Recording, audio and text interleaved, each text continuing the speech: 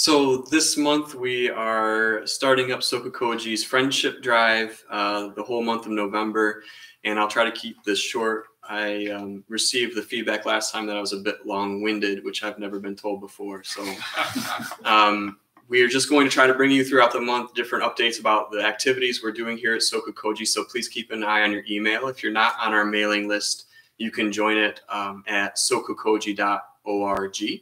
And we're also going to be letting you know about some of the financial needs we have to help us continue to offer our program and continue to grow.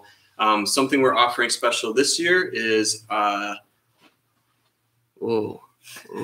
Sokukoji Buddhist Community Buddhist Temple Monastery mug with Sokuzan's personal chop mark on there for a donation, and you can find that on our website as well. So with that, I will turn it over to Sokuzan and let you know that we will continue to make these brief announcements before Sokuzan's talk, so you're not going to want to miss them. Definitely don't join late and listen to all the things I have to say.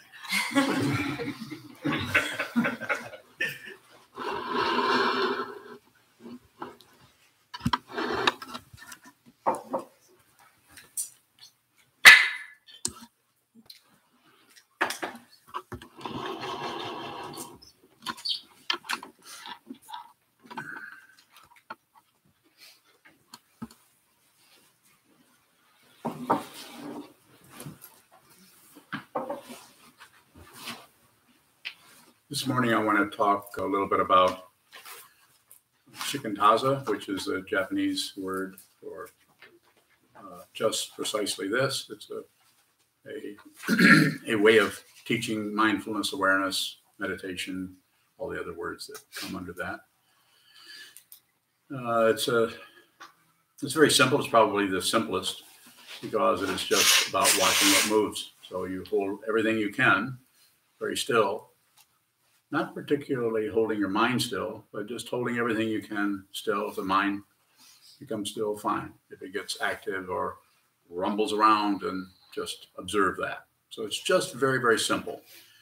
The other form of practice that is taught quite a bit, which I've done some of myself, is called mindfulness, or the technical word would be Satipattana. Sati meaning mindfulness, patana is several meanings for that, but the one that's commonly talked about is a foundation practice, or there's another word I think that's it's a Pali word, also means presence. Interpret them differently, and we'll, as we know, people get confused over conceptual references to particular meanings and directions, so on. So I teach Shikantaza because that's, to me, and this is pretty individual, but to me it looks like that's the best approach to take for a beginning meditator and an advanced meditator, so to speak. Someone who's been meditating for 30, 40 years is advanced. Someone who's been meditating 8 or 10 years thinks they're advanced, and they may be advanced. Or the whole idea of advanced and not advanced may come into play at some point. One may get a deeper understanding of what it means to be ahead of the game, which is more of a materialistic approach to it. So since my memory is full of a lot of useless junk, I have some notes here. Four Foundations of Mindfulness in the traditional sense, that is in the Majjhima Nikaya and the Digha Nikaya, the early teachings of the Buddha. He talks about this in 4 different categories: mindfulness of mind, mindfulness of feelings, mindfulness of body, excuse me. That's why I need the card. Mindfulness of body, mindfulness of feelings, mindfulness of mind, and mindfulness of dharmas. And my first teacher, Chogyam Trungpa Rinpoche, in the early seminary talks that he gave at different places. First one is in 1973, and he changed some of those. And but also, I would like to say, my understanding is, I didn't know this until I read it somewhere,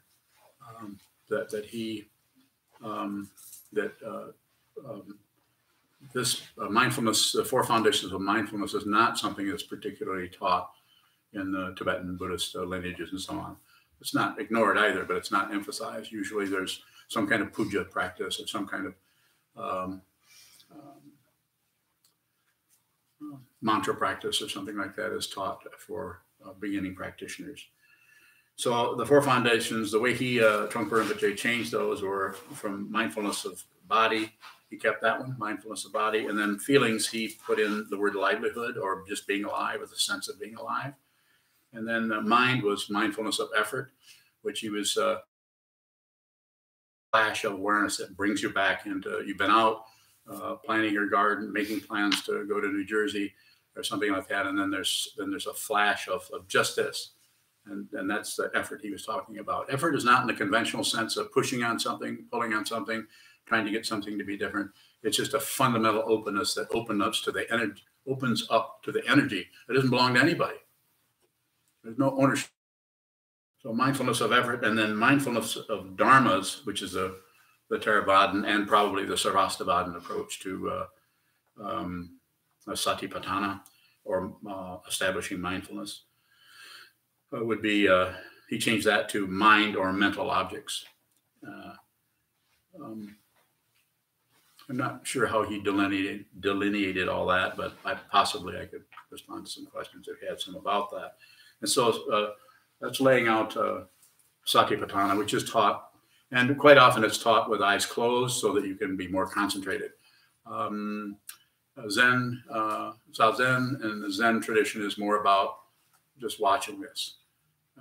Not that there aren't Zen teachings that talk about koan practice, where you're going into some kind of a logical cul-de-sac where you can't get out of it unless you break loose of the chains of your logical mind. And it's meant to do that. I would say that I got enough chains already. We don't have to create a bunch of other things. Everything in your life is a koan. If you take it that way, it's like, rather than figuring something out when you run into a dead end of some kind, use that as the other image as a dharma gate. Use it as something that you could actually work on yourself. You could actually look at without jumping to, crawling to, leaping to a conclusion, without doing anything with it. You don't really need to conclude much. The less that you conclude, the more you'll understand and the worse you'll feel. Thank you for indulging me. So Shikantaza, and again, I want to emphasize, I'm not saying right and wrong. I say, if you want to do Satipatthana, please do it. If you're a student of mine, you probably should talk to me first before you do that practice. And I won't stop you. I've had other students actually practice a closed eye meditation. I'm not against it. I'm just saying, let's look at this, because I feel my understanding is that every person's going to need to do this in a different way, depending on how their particular style, their karma, the causes and conditions that arise as, when you were 3 years old, when you were 8 years old, 3 lifetimes ago, however you want to characterize it. The way we appear is, we're all human, I think, looks like it. But there's so much difference. There's just so much difference. Even siblings in a family, there's so much difference. So it almost is telling you that things are different. So that should be appreciated. When I say receive, appreciation, I mean receive, not do anything with it. Just let things be what they are, if you can.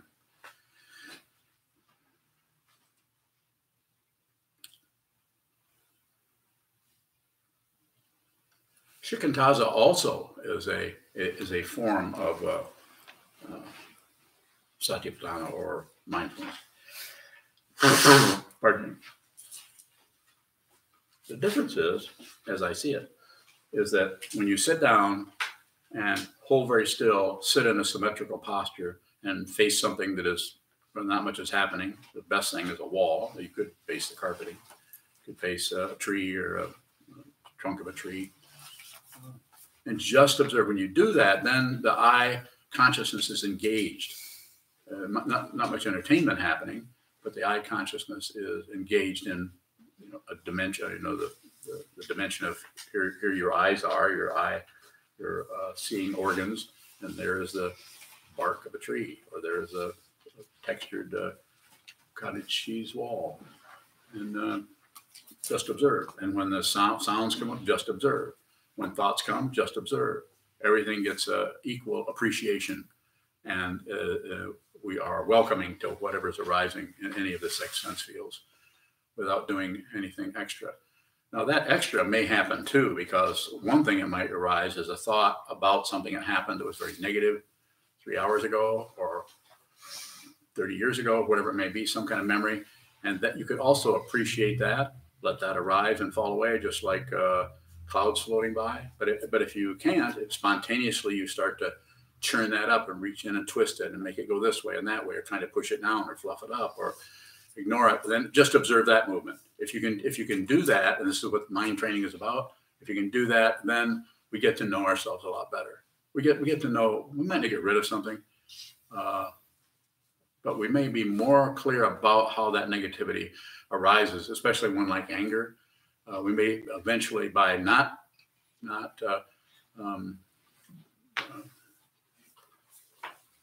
manipulating anything, by just watching it as long as you can. I'm not saying there isn't a time when you couldn't come in and go snip, but there needs to be a tremendous amount of discipline to be able to do that without all kinds of shrapnel or whatever pieces flying off of that and staying in the consciousness. Just a metaphor. I'm fairly visual, so I talk that way. So don't do anything unless you have to. And if you have to meditate, you'll know it. You don't have to meditate, do something else. I'm not here to convince you of anything. On the other hand, if you're open to it, I have a few things to say.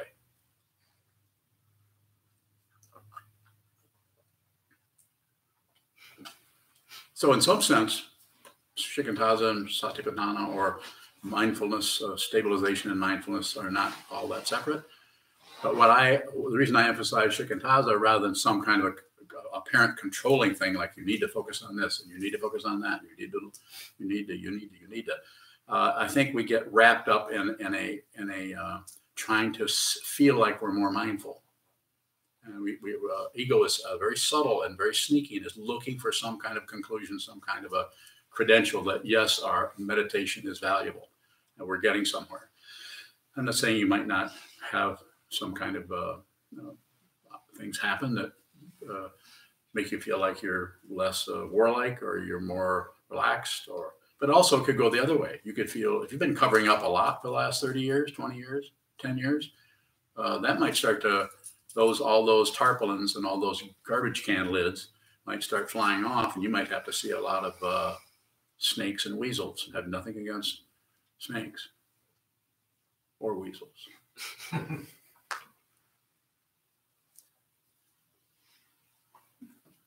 So it's interesting that for each person, sitting down and practicing Shikantaza, that a different kind of event, a meditation event, is going to occur over and over for some people, and maybe only once for someone else, and 3 weeks from now from someone else. And even those events, even though they may be similar, are not exactly the same, because the attendant causes and conditions, the dependent origination of everything, anything happening is dependent on so many different things. So it's very, very complicated. It is not about controlling or getting some kind of understanding of those, although some of that is necessary. It is important to see, simply put, the space in which that occurs. That takes some time because everything feels so personal. You notice? It feels so personal. We're all about ourselves. Me, and my stuff, my ideas, my feelings, what I should do, what I shouldn't do, my successes, my failures. Chatter. Do not get rid of that. In some traditions, specifically, not all of them, but some of the mindfulness awareness practices, or Shini and Laktung is the Tibetan words. Some of those are about getting rid of something or controlling something or getting less and less of this and more peaceful and more less attached to things. I think maybe everybody has to go through a little bit of that, but at some point you just have to see that that's a circular, and anything you get rid of is coming back. And anytime you get better than everybody else around you, it's kind of a problem for communication. People can sense that you think you're better than them. Have you noticed that? That's a rhetorical question. Have you noticed that? Still rhetorical. Okay, good. So what I'd like to suggest is that when you do this, practice this as I'm teaching it, and as it's been taught for centuries, when you do this practice of sit down, hold still, and just observe, that you, speaking to any person, might start practicing something very similar to Satipattana or a mindfulness, a traditional mindfulness practice. I suggest that you keep all the senses open, including the eyes. But you may, just because of your own dynamic that's happening, because you're beginning to, for lack of a better word, trust what's happening, trust that you're seeing what's happening, you may close your eyes. You may begin to follow your breath, which is recommended in even Trungpa Rinpoche recommended or suggested following your breath after he'd been here about 5 years and saw that people needed more help than he was giving them. Instead of just sit there, you can follow your breath. And I would say, if you need to do that, then you'll know if things are really chaotic, you're having difficulty, you might want to follow your breath for 3 or 4 cycles of 10, or 10 minutes or 15 minutes, or maybe for several days, you might want to do that. It'd be up to you. I don't particularly recommend that, but I wouldn't stop someone. I've had people come to me and say, this is happening, that's happening. I've changed their meditation based on what I'm seeing. So it's situational. It is so situational that when I hear someone say or proclaim, this is the only way you can do it, the only way you can attain enlightenment is to practice Buddhist Tantra, I think that's a little misleading. I'm not saying that Buddhist Tantra wouldn't be an incredible practice to do, but it is highly circular. The only way you can step out of the circle is do it so damn much that everything just falls apart. And if you practice Tantra, you will do it a lot. Isn't that correct, Robert? Loving your teacher. So he's always objecting to me. Good point.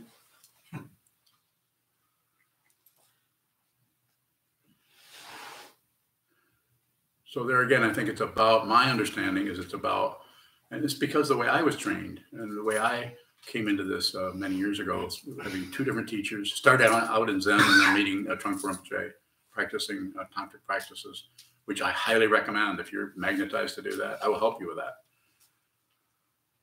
I'll either send you packing somewhere else, or I'll do it here. I don't have permission, so if you need a transmitted or a lineage lama, then you might have to go to Nepal or New York City. Michael. You talked about how if we're getting rid of something, it's circular. And you also said that there might be a time where you just snip whatever it is, but it takes a lot of discipline. Yes. What is that discipline? You don't need it to go away. No demands. You don't care if you do not, and this you could ask questions the rest of the hour about this, what I'm about to say. You're willing to be miserable from now on. That's a powerful statement. You're willing, and I'm not saying you will be miserable, but when misery comes or discomfort comes, life is suffering. The first words out of the Buddha's mouth, as far as we know, is, this is not the Buddha's mouth, but life is suffering. That's a pretty good one, especially if you do nothing with it but just receive it, listen to it, and question it. Is life suffering? Doesn't look like it. Looks like sometimes I'm pretty happy. Please look at that. Suffering is, he probably didn't know how else to say it. As the story goes, he was on the banks of the Ganges and met his homies, and the ones he used to do all this ascetic practice with, and they noticed that his light was coming out of his ears or something like that. What you been up to? Not much. And that probably was it. I don't think he necessarily moved forward. I think he had to be asked. In order for him to be the Buddha, it has to be mutual. There is no Buddha separate from you. If you think there is, then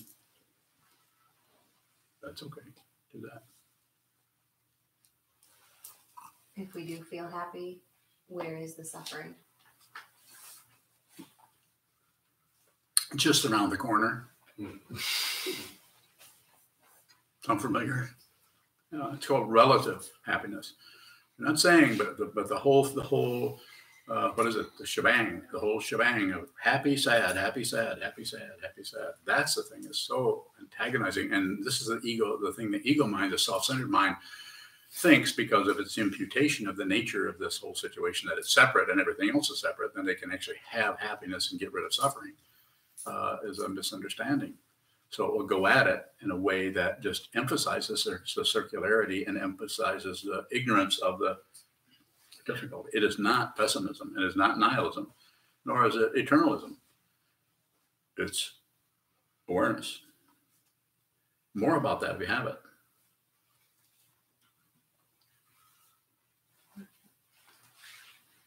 I was just wondering about, with the vow to help others, the Bodhisattva vow, and there's so many people that just will never come to Shikantaza.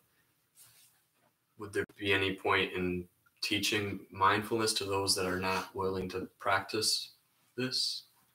Yeah, so it'd be situational. Yeah, we could. We've taught, you and I both have taught children in schools, and that's kind of a mindfulness practice. We're teaching children, seventh graders. And it's amazing when you see the seventh graders that some of them are very, very interested in this, but probably only for the rest of the day. And some of them look like they don't even know what this is. And then when they hit the 12th grade, they might be back because something will stick there, or not. But we're not interested in promoting anything. I am not, and the people that I work with are, it's about being very. If you're not really respectful to everyone, their confusion, or what you perceive as their confusion, you need to be respectful of it. And that way, if there is a possibility you could help them, then at some point you'll actually be, because you're not busy judging them or laying, what do they call it, trips on them, you'll see that it looks like they are asking for my help. And then that help may show up in a way that has nothing to do with the conventional understanding of teaching Buddhism. What is the difference between respecting confusion or your perception of confusion?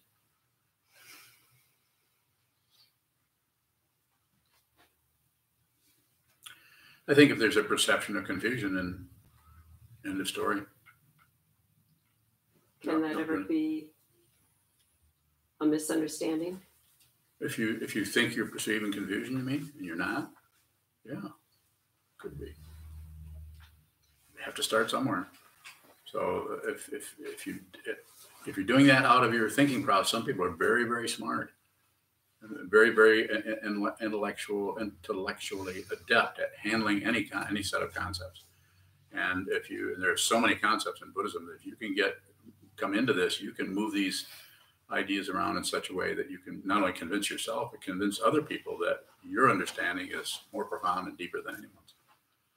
And so there could be something where that situation is happening, where you're perceiving something that is fundamentally probably not the case. It has lots of, it's like a hidden merry-go-round. It's like all you see is the first horse. When you get on merry-go-rounds, do you get in the horse or do you get on the little seat? Which one do you? Well, the zebra. I rest my case. How do you think the Clydesdale feels? Is this going to continue, or is this kind of circular? So would there be some indication to the person who is attempting to perhaps understand someone's confusion that they've misperceived it? That the person trying to understand has misperceived the confusion? The person who's trying to meet the confusion has misperceived. Oh, yes. And that would be one indication for not doing anything with it, because the person might not be confused in the way you think they are, the way you're projecting it they are. There might be a different kind of thing happening there.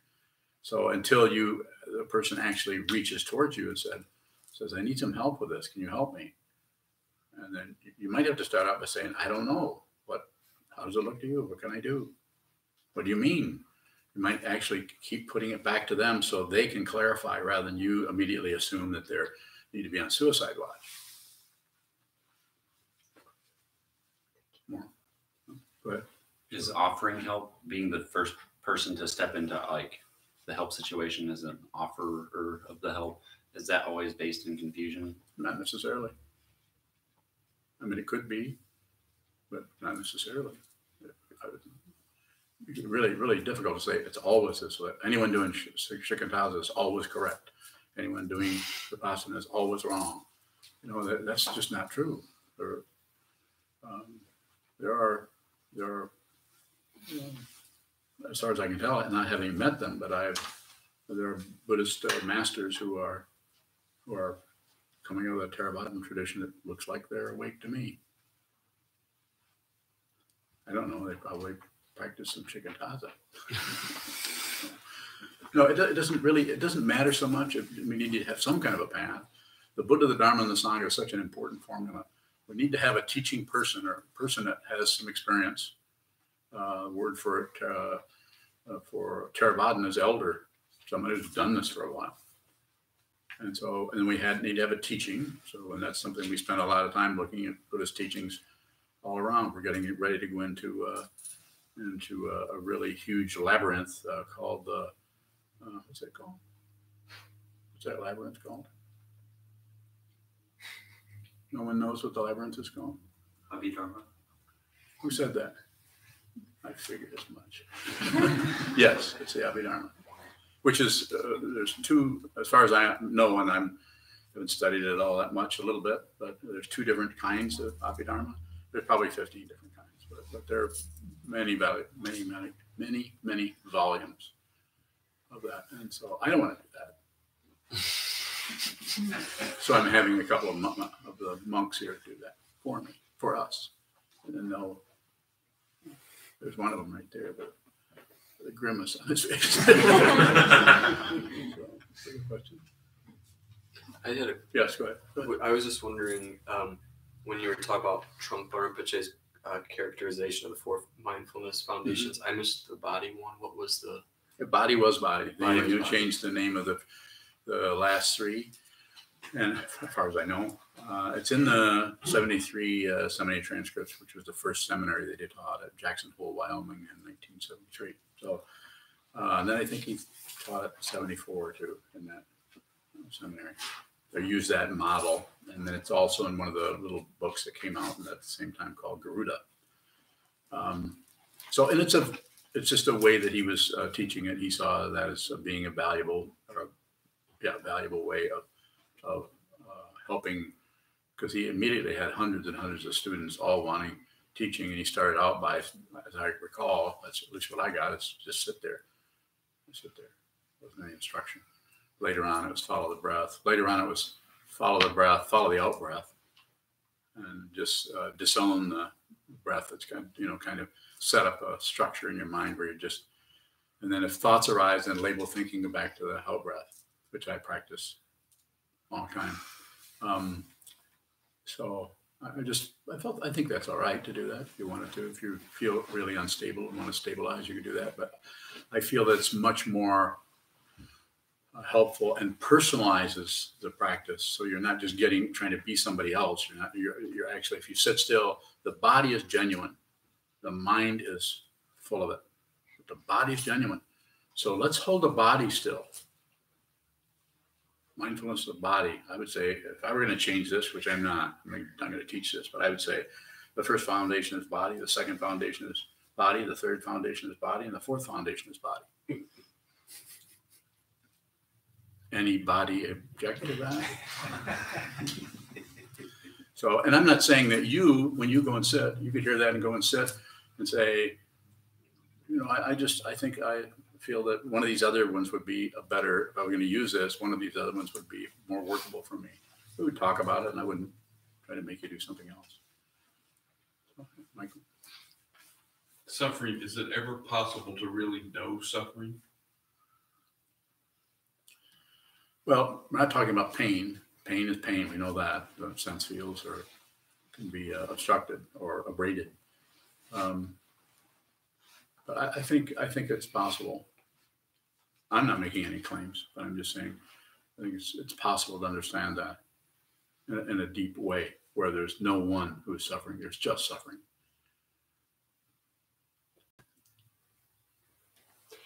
Anna Maria from Brooklyn, New York has a question. Yes. She asks, it seems there is an emphasis on suffering in life is suffering. Do we need to emphasize something to get underneath / through ignoring it? What is the tantric approach here?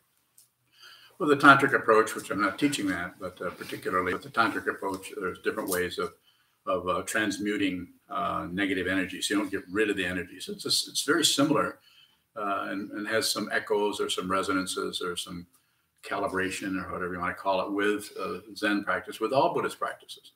So it's not, the claim is made that you can attain enlightenment in one lifetime and so on. And I'm not disputing that.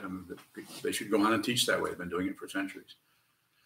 But I think there might be ways of, there's practices that work with negativity in a more direct way, more direct yet symbolic, but direct in the symbolism. They're direct with that, so they don't allow a lot of going somewhere else. You get to work with the energy itself, and I'm not against that, but I'm not particularly teaching in that way.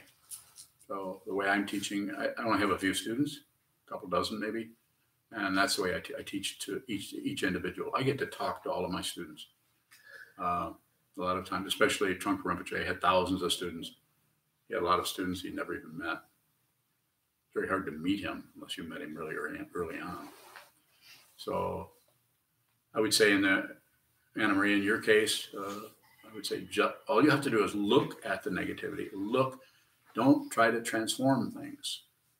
It just creates an identity called the transformer, which is another way of working with it, which is actually done. Tantric practice, you actually become the deity. You actually become that. And it takes a lot of work to do that. And I'm not saying that couldn't be relative term is successful maybe in some way, but it just looks different after having practiced a little bit of that. Yes. Shane from California has 2 questions. What is the importance of the teacher knowing where the student is at? It's very important. If the teaching person hasn't looked at themselves and doesn't have some understanding of what this is, then they will look at the student as somebody else, some other, and some that has to be modified or changed or lifted up or pushed down or made to do this, made to do that. Somebody that needs to mind. The second question, why is it important for the student to show the teacher where they are at? They probably can't do that intentionally, but they can't help but do that by just showing up. Anytime they show up, actually, it's interesting that you may think you're hiding out from others, but everybody can see where you're at. Everybody can see you. Because you're behind your imputation, your ideas about yourself. But when someone else, even if they have their own considerations about hiding out or being having a lot of pride or having a lot, people are tuned into other people. They can see your confusion. They can see your pride. They can see your anger. They can see that. And the way I like to say this is, if they're your friend, then you have so much other things in common that they kind of overlook your difficulties. They give you a break. They don't point out and say, you're really an idiot, but I love you, but you're just full of it. And it just doesn't seem to work for us. So you just don't, the friend just won't pay any attention. Let's go have a beer. It's a relative kind of structure, whereas the teaching person, the teaching and teacher-student situation is quite a bit different. Not that the teacher is going to deliberately hurt you or even necessarily point out. Depends on who you are. sounds like everyone else has a vantage point to an aspect that we might be shutting down on. So how can we receive some of that clarity that people have about our confusion? Don't bother. Don't bother. Just work on yourself. No, work on your mind, and then insofar as you can, just relationship. Just be good to be nice to people. Relate to people. Meet them where they're at. Don't correct anybody unless they cut lumber to the wrong length. Then you can say something about it, like you're behind the next plank. So a little bit of that, but be careful, but have respect. Like I said earlier, really respect people's confusion. And if they're around you, then they slowly will drop their guard, which they might not even know they're doing about their confusion, and will be more open. You actually could have a friendship with someone that conventionally in your past life you would not have been a friend with because they're not comfortable to be around. Some people are very uncomfortable to be around. That's why you need a spiritual friend. Their friendship is not based on what you do or what you don't do.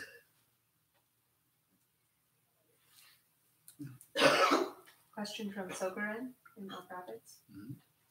What is the object of awareness in Shikantaza? How is that different from the mindfulness techniques spoken about in the Satipattana? Very good question. The similarity is you have objects of mind. The difference is in Satipattana, you're trying to get to a certain kind of state of mind by controlling or getting focus in certain areas and trying to look at the nature of things and you're trying to deliberately objectify it so you can see it. So there's a feeling of being kind of above the issue, or you're getting rid of the issue. So there's more of and I'm not saying with everyone, but there's a tendency to be more materialistic about getting accomplished or feeling better. As Trungpa Rinpoche once said, peace, becoming at peace, is not about pleasure. It's just about simplicity. It's not about somebody who feels good. I'm so at rest. I just feel so wonderful. I practice Satipattana or mindfulness. And then Shikantaza is also about objects of meditation, but they're your personal objects. So that your difficulty is coming. You're watching yours. You're not trying to get to some kind of state away from your pile of manure, which is just a different approach. It's not wrong, just a different way of working with that. And Shikantaza, if you're ready for it, then the manure is available, as you all know, the difficult areas of your mind and so on.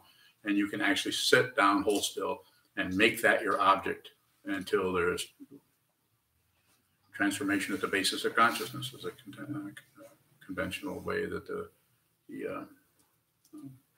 Yogacharans talk about it, Michael. Is there a difference between trying to understand suffering and just looking at it?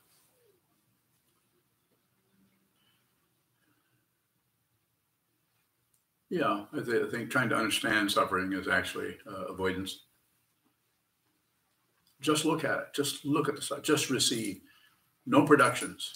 And the thing with trying to understand something is you'll give it a little bit of room to come forward. You're a little bit on giving it your attention, just receiving. But then as soon as you start to get any glimmer of anything, the ego mind says, yeah, this is how this works. Next thing you know, you're thinking of publishing a book. This is how you end suffering. Signed, Michael. Go ahead. Then is there a difference between experiencing suffering and looking at it? So we're experiencing that and then looking at that. And so I think there are differences, but I think the nuances are, I don't know how helpful it would to go in and split hairs on that. Less is better. So you could use either one of those words, but the one that's just the less. You don't, as far as receiving, as I often say, give everything your attention. Everything your attention. And if you're not receiving, then you're probably producing. And if you're producing, you're covering up the very thing that's trying to get in the door to show you your world. Don't miss your life. Don't miss your world. Yes, sir. Question on your thoughts on sleeping dreams versus daydreams or just dreams in general. Just give me a direct question. Okay, sorry. Sorry. Dreams in general. My thought, I don't do thoughts on Okay. anything. No, that's fine. But ask me a direct question. Anything you want to ask, I'd be happy to respond. Perception of dreams. Okay, what's the question about? Is there a way to meditate properly to understand? Dreams? Yeah. I think and I don't want to say best way. What do I know? I'm not, but I would say, if the topic of dreams comes up for anyone, rather than jump to some kind of conclusion about it, I would put it back on you, and I would say, spend a year writing down your dreams, so that you get to know how dreams manifest with your deep consciousness. When you're the intermediate state, when you're dreaming, you're in the intermediate state. It's a very similar state to when you're when the body mind has gone away. It's just that the body's still here, so you come back. Simple. That okay with you guys? Okay. So write them down. Date March 24th, 2019. I had dreams last night. I don't remember them. That's it. The next night, March 20th, had dreams last night. One of them was about running hand in hand with a baboon across the water. We were walking on the water. Both of us were wearing clown costumes. You ever had that dream? No, I've had dreams where it's stuff from stuff or people that I've never met or heard from and learned stuff, and then next day Google it and like, crap, learned something. Yeah. And don't understand how to pursue, like how to, my mind gets that. So you don't have to, a conventional understanding of that, it brings it out of the realm in which it occurs in, which is the intermediate state, and brings it into the relative world where it doesn't work here. Because there's no time and space there. There's no time in dreams. There's no space in dreams. I mean, anything can happen, anything can be created. The mind is incredibly profuse at generating anything, any spark of this, that, and you cannot find the causes and conditions that cause any given situation. Even though people try to interpret dreams and say, well, this dream means that, this dream, that's like, you might as well put a bag over your head if you're going to interpret dreams. Did you hear me? Yeah. What did I say? There's no way of interpreting dreams. Pretty good. But you could experiment. I think to do it for 6 months or a year might give you a better feeling of what your dreaming life is like. Thanks for the question. Donovan. Is the practice of Shikantaza a different experience with beginner's mind as opposed to an advanced practitioner? So I have no way of knowing, but there's probably all kinds of variables happening there. Eventually it comes down to some form of seeing, probably some form of either seeing emptiness or continually to make up thoughts about emptiness, which means you're still in the very refined area of the intellectual mind, which is not wrong. It's just, it's not the deep understanding. The deep understanding is you won't find anything. You won't find absence. You won't find that there isn't anything there. It's a different understanding, where it seems like that's probably the only word that will, as far as we know, that will work to describe that. Empty of what you thought it was. It's still there, but it's empty of what you thought it was. And one of the things it's empty of is it's empty of being separate.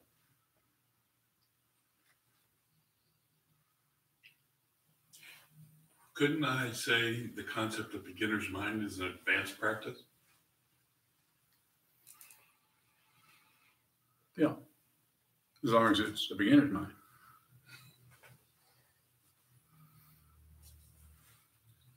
Why is it only a beginner's mind? Because I said so. I don't know. We can go in and chop that up, and if you dice it too much, eventually everything just comes apart, and we don't know what to talk about. So I'm not that that's not there's something wrong with that. It's just that I can't give a response to that would be particularly clear. Maybe ask somebody that's smarter than I am. Like, I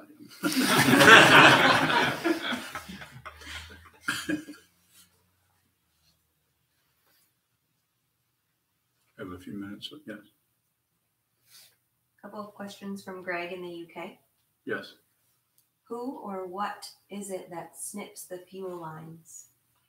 It just snips itself. There isn't anyone there anymore. Maybe it may get snipped and may get, that may happen, it may not, but you're not going to care one way or another. There isn't anyone there to care. It's not that there isn't an incredible awareness there about or with everything that's there, but there's no wish for something else. You don't want something else. Wanting something else, second noble truth, is the cause of suffering, as was laid out by the Buddha 2,500 years ago. And the third one is, of course, just since I'm mentioning the first two, the third one is that can come to an end. Nirodha is a Sanskrit word, I think. And then marga, or the fourth one, is the path, which means shila, samadhi, and prajna, or discipline. Sit down, samadhi, look at it. And what was the last one? Prajna, or pranya. Pranya? Where's Bhaskar when I need him? Pranya, and which is wisdom, or seeing that there isn't anything but this. Nothing separate. More? Second question. Can mundane worldly concerns be reconciled with Dharma? And how do we work with spiritual bypassing? Who's asking that? Greg from the UK. I've heard this spiritual bypassing thing before. Someone accused me of spiritual bypassing. And I thought I'd hidden that well. You taught me. So here I am bypassing. If he wants to talk to me about that, since he's asking that kind of a question, now I'll go back to the first one in a second. But he should talk to me face to face so I can see what he means, because that's a really loaded concept that is all over the internet. Not that I look at the internet. What was the first part of the question? Can mundane worldly concerns be reconciled with Dharma? And how do we, just that. Okay.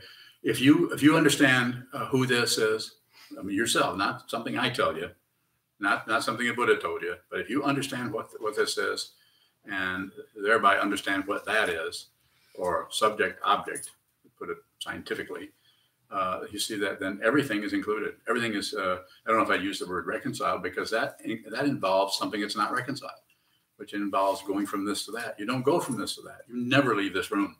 If you think you leave this room, that's just indicative of your misunderstanding of who you are and what this is. Time and space are an illusion. The quickest access that is still a concept of that is this moment. This moment has no dimensions. The second has dimensions, but you can't find the front and the back of a moment. And there isn't anything but this moment, to use that kind of a statement.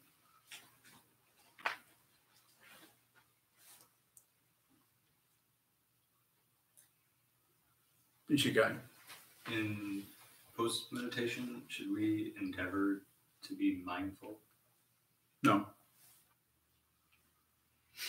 Should there be any practice after meditating to try to see more clearly? I think if you're doing enough sitting down, holding still, and just watching the movement of the mind, and when you get up, your particular dynamic that's happening through that practice will, different things will show up differently. Vacuuming the carpet, or shopping at Sears. Of course, there's no Sears left, so you can't shop anymore. But, interacting with your family or your friends or the Sangha, insofar as you can, the only practice that I recommend is to listen to people, listen to what they're saying, and listen to not only the words, but also the tone of their voice, the color of their clothes, their body posture, and so on.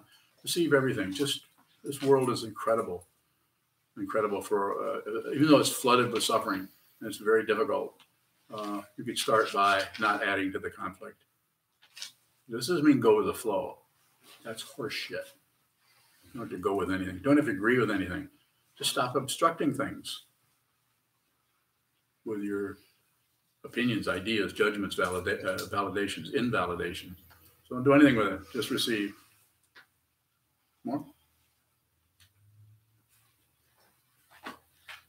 Thank you very much. Donovan, you have one other question? In regards to Nishikai's Go ahead. questions and your responses, so ultimately you initially said no to not endeavor to do anything differently off the cushion, but then you continue to say to receive. What's the difference between receiving and endeavoring to receive? You need a spanking? I think it's, we're trying to do that. So there's some kind of efforting happening there a little bit. Or just kind of noticing that you could actually listen to what someone is saying without contradicting or coming up with a lot of ideas about that, or engaging in an argument or disagreeing. And just so when you're doing that, what happens if you do that thoroughly, completely and directly, you'll also notice that all of the maybe unexamined things that are coming up or get sparked or triggered, those things that are happening when you begin not doing anything with what's happening, what's coming towards you, then some aspect of a deeper consciousness, alaya vijnana, those things start coming forth, and they can be things that you've been able to shut out just by disagreeing with what's in front of you. You disagree with the trigger, and then that kind of modifies the thing so that everything is triggering you. Instead of seeing that as a dharma gate, this can help me because this person is triggering deep, conventional term is neurosis, stuff that's been hidden. That we need to work with that in some way. Is that helpful, or have I missed your point of your question? No, but it'll do. All right. Okay, one more from Ed, and then we'll stop. How do you reconcile something that's continually changing? I'm not interested in reconciling anything. Rephrase your question. I had a rephrasing, but let's see. I can't think of it right now. How can you make sense out of something if it continually changes? I don't care if you make sense. Everything continually changes. So that's enough. You don't have to do anything else. That's one of the 3 marks of existence: impermanence. So once you start to see everything changes, forget about that. Now let's work on suffering and no self. You got the first one. Okay. Thank you. All right. That was it. Thanks, Ed. And thank you, everybody.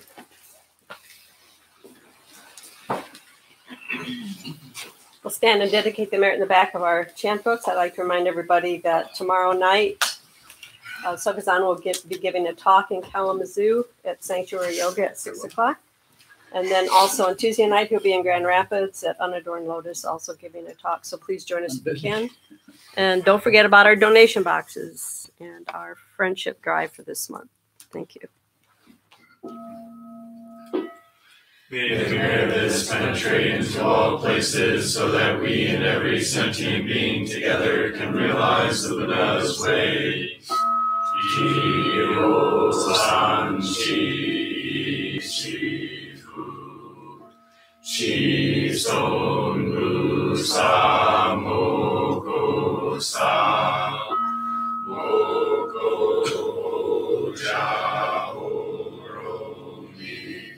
The 10 directions, the 3 worlds, all Buddhas, all venerable ones, Bodhisattvas, Mahasattvas, the great Prajna, Paramita.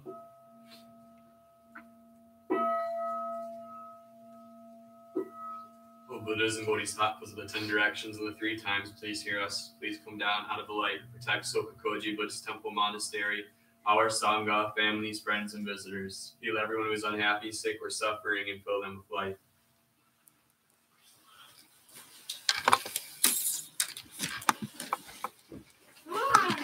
Yeah.